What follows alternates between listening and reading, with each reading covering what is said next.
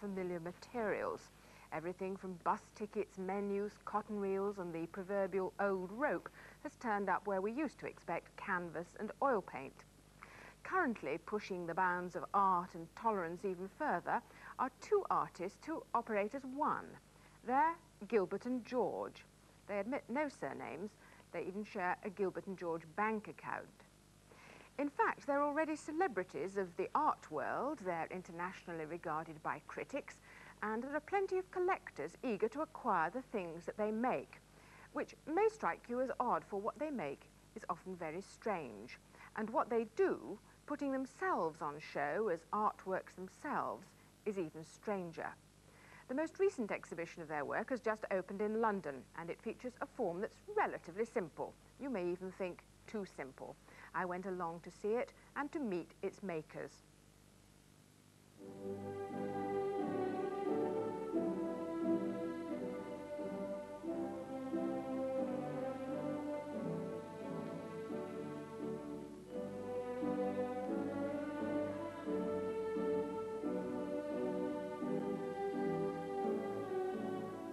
The form of the postcard piece lends itself to the expression of finer feelings, stirring thought and beautiful views.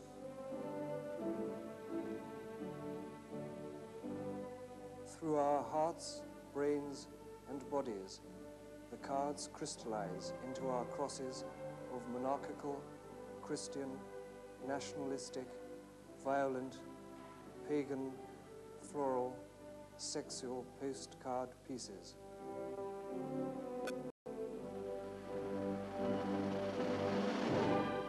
They are our shields, our swords, our emblem, our vision, our tombstones, and our life masks.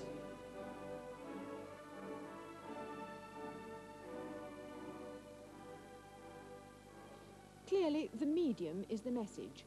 Gilbert and George use royal postcards to create these 114 pictures, each one selling for a right royal £800. Gilbert and George count themselves as one artist.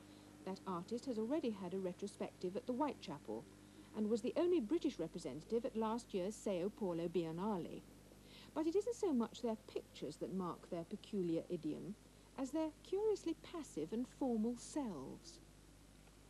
Each of these pieces is signed Gilbert and George, so who does what? Who makes the selection? We always work together, anyway.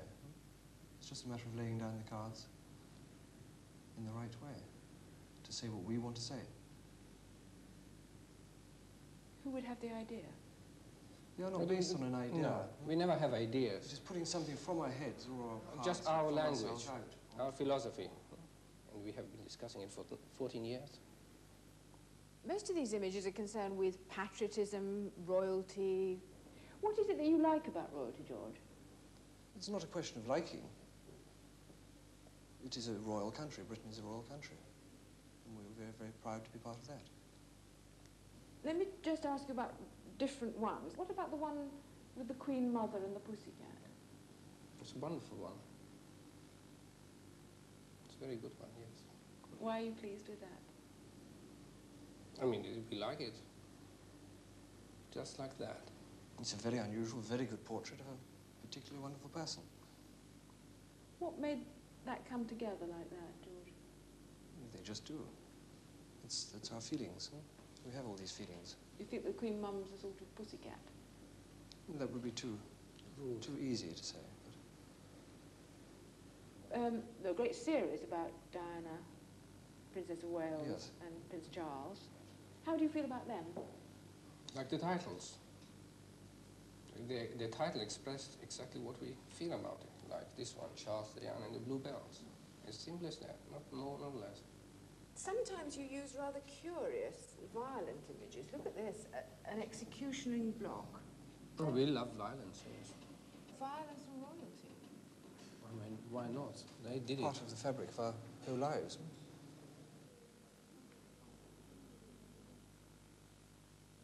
They first caught attention in 1968, making living sculptures, and you may think fools of themselves, sprayed with metal paint and performing for 7 hours non-stop.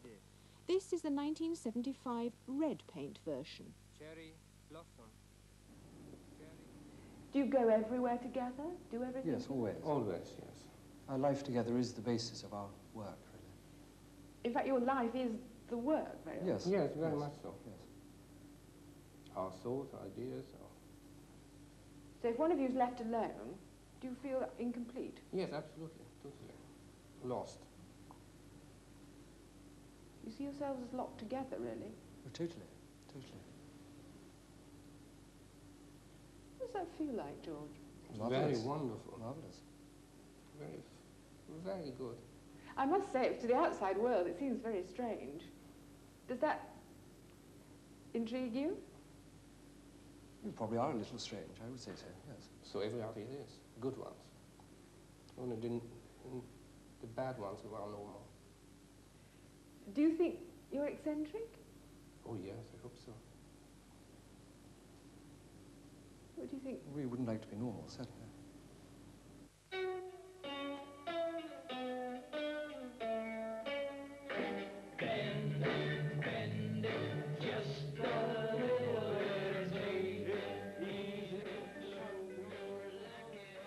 This is part of a Gilbert and George film.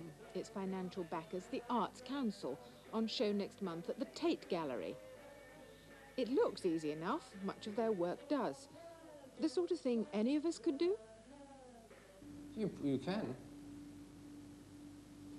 Certainly anyone can do anything. Any can do.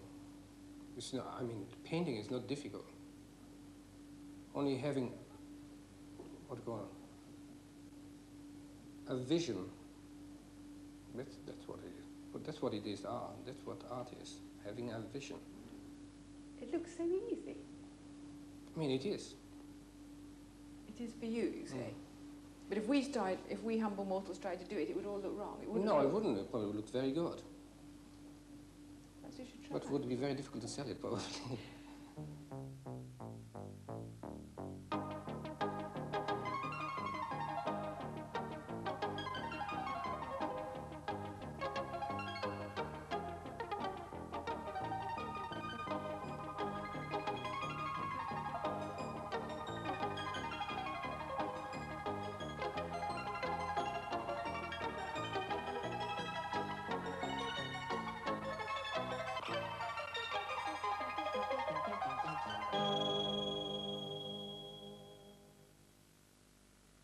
Did you find all that slightly tending to slip away? I thought you hung on quite extraordinarily well, Joan. How did you manage? Well, you know the message of the postcard. Wish you were here.